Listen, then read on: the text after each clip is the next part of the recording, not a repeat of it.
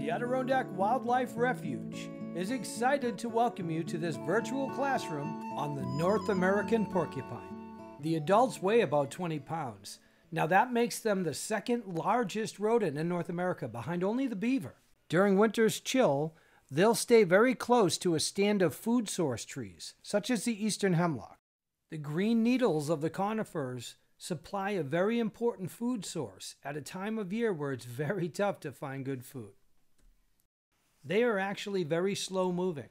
Now, if you think of their body shape, they're designed to climb trees. So when they're walking around, they have kind of a funny gait. They don't really go more than 6 miles an hour, and that's it. They're nearsighted, so they need to bring in their food very close. Porcupine have 30,000 quills across their back, so they are not a good target for predation. They do have a few predators like fisher and cougar and great horned owl, coyotes sometimes, but for the most part, things leave them alone. After a heavy snowstorm, they'll sometimes wait a while before they get out and about. They're so low to the ground, their belly plows through the snow. Look at this incredible track. You would imagine a smaller animal like a porcupine that doesn't walk very fast would have a tough go in the winter snow, but the truth is they tank their way right through it on their perpetual search for food.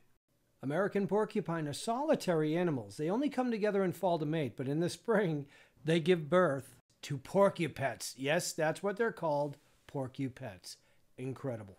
Besides being adorably cute, they spend their summer chasing leaves, berries, and nuts. But in the winter, it's back to the ever-important conifer tree needles. Their claws are very interesting. They only have 4 toes in the front and 5 in the back, which aids them in climbing.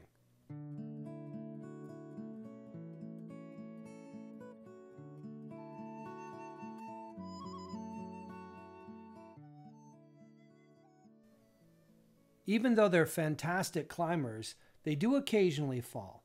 The most dangerous part is if the branch gives way. Now, often, like you see here, they will walk out onto very narrow, precarious branches just to get to the greatest needles.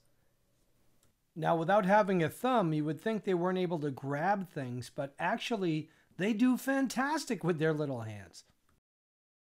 Like all rodents, their teeth grow through their entire life, but we have to talk about their smile.